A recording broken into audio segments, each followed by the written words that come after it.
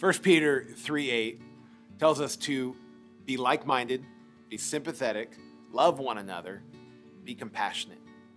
So what does it mean to be compassionate? Well, there's a couple different ways we can apply this principle of compassion to one another. First of all, we're to have long suffering with deep emotion towards one another. Let's face it, each one of you have experienced a time where the other person did something you didn't like.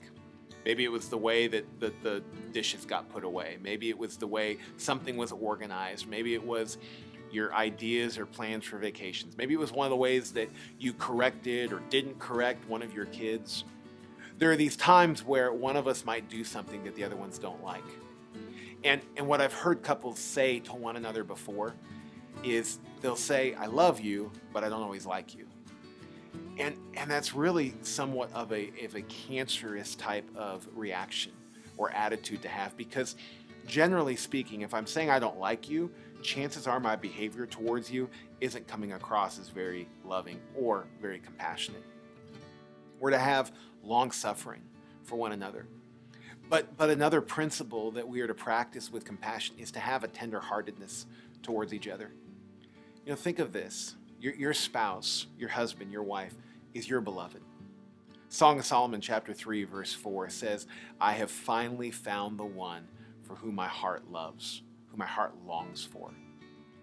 Your husband, your wife is the person that you pledged lifelong love and affection to. It's the person that you said you would cherish as long as you shall live. And so a way that we can practice being compassionate towards one another is really just that. We don't need to overthink it. Be compassionate.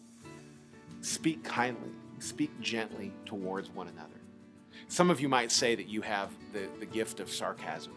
I would encourage you for the next week or two to just kind of put off sarcasm, maybe just for a time, to speak kindly towards one another.